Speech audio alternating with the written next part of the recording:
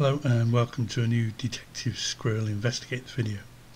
In this video we'll be looking into the Iranian Embassy Siege, 6 days in 1980 that changed Britain and made the SAS heroes of legend.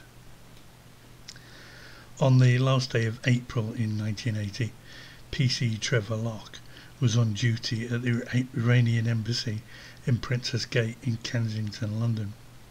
He was enjoying a cup of tea with the concierge when at 11:30 a.m. 6 armed men forced entry and within minutes had taken over the embassy. News of the event was muddled at first. BBC's Radio 1 reported that an armed man has forced the policeman outside the Iranian embassy inside, suggesting only one man, and also that PC Locke was outside. Scotland Yard's anti-terrorist team C13, led by John Dello, moved into a nearby building. But before negotiations even start, the leader of the group is heard on the radio as the BBC managed to speak to them. Their demands are broadcast.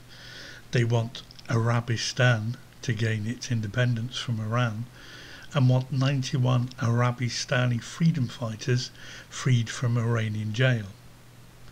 How they expect the British government to convince the Ayatollah and the Iranian government to agree is a mystery. But what also was a mystery was who were these men and where is this place called Arabistan? Well, what they call Arabistan is in fact an Iranian province called Khuzestan, which borders Iraq, which leads to the answer of who these men are. They are Iraqis, trained insurgents of Saddam Hussein. John Dello charges DCI Max Vernon with the task of being chief negotiator. The SES at their home base in Hereford are alerted to the incident and they pack up and head out for London. The phone lines for the Iranian embassy are cut and a field telephone is sent in. This creates a situation where the terrorists' only contact with the outside world is through the police negotiators. At the same time as supplies are delivered, etc., photos are taken of the terrorists and fingerprints are collected. Meanwhile, the Foreign Office collects information on visas applications from Iraq. Soon the identity of the 6 men is known. They are led by Own Ali Mohammed, who is known as Salim. His second is Shakir Abdullah Rahil, known as Faisal. Then there is Shakir Sultan Saeed, known as Hassan. Semir Mohammed Hussein, known as Abbas.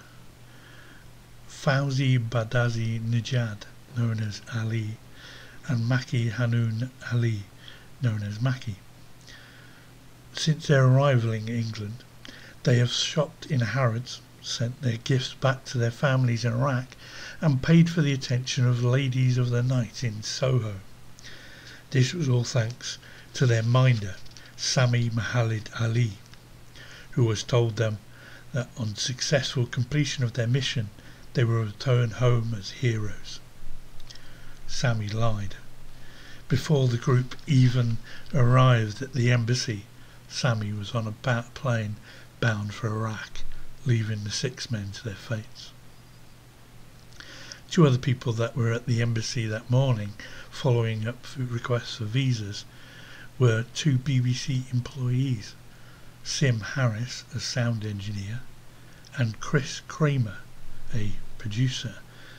Now, anyone who knows anything about the Embassy Siege are probably aware of the name of Chris Kramer, as he induced himself into sickness successfully as a ploy to be released.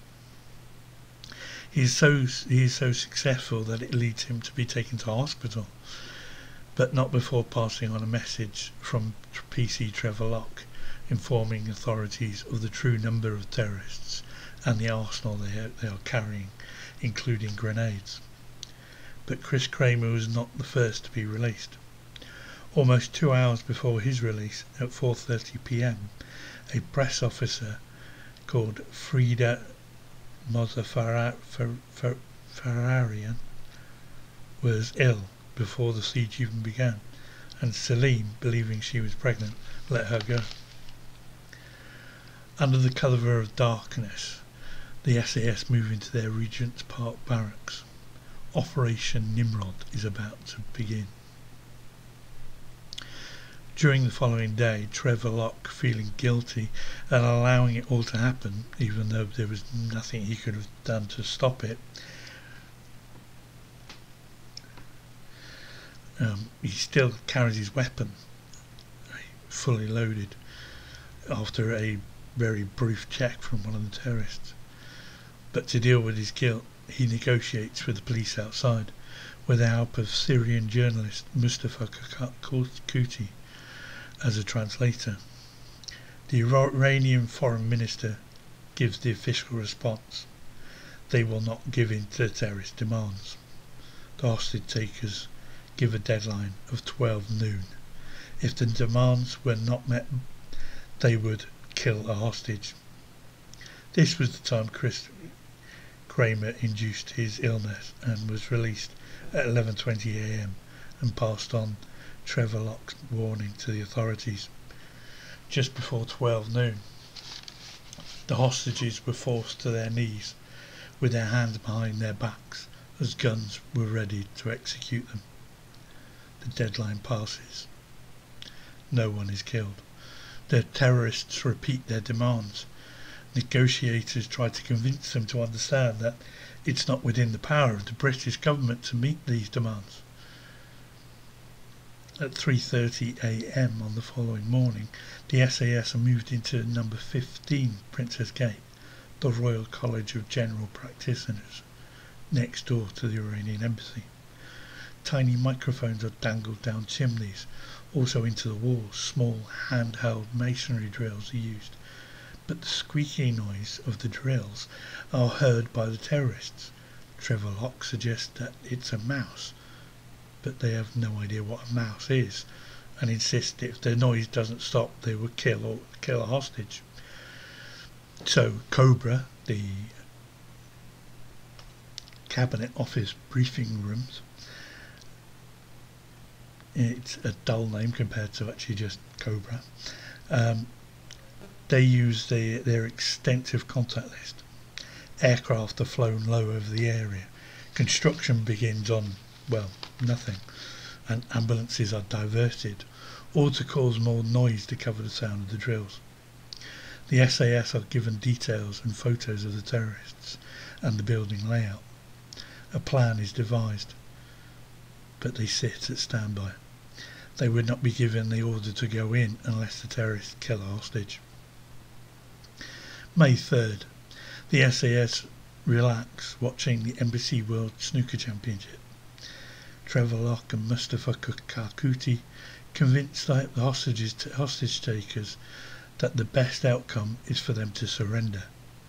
Through Max Vernon and the police negotiators, they agree that BBC Radio will broadcast a statement from the terrorists.